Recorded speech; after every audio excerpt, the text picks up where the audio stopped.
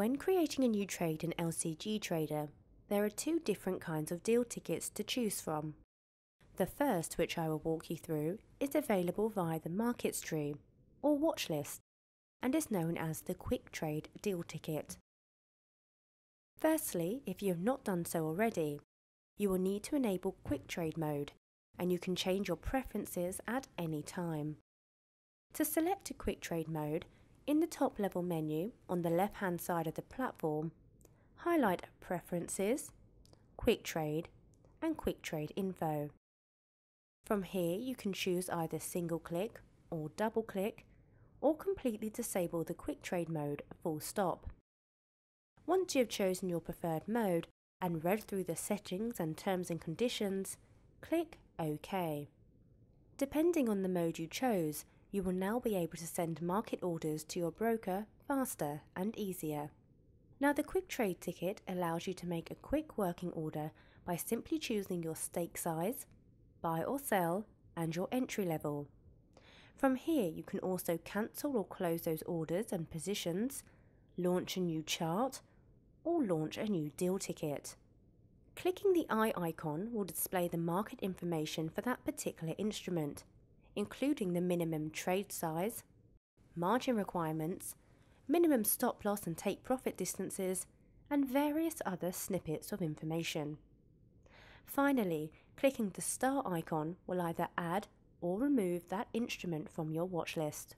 The second option when placing a new trade is to click Create New Order.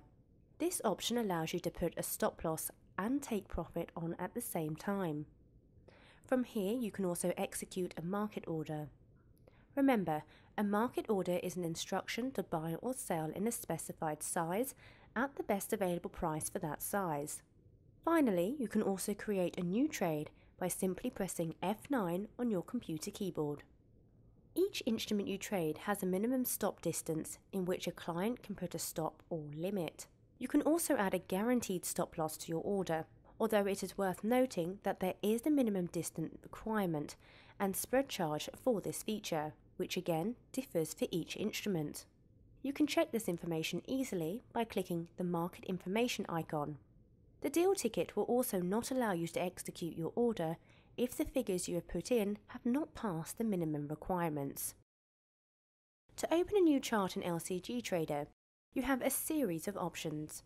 The first is to select LCG Trader from the main menu at the top of the platform.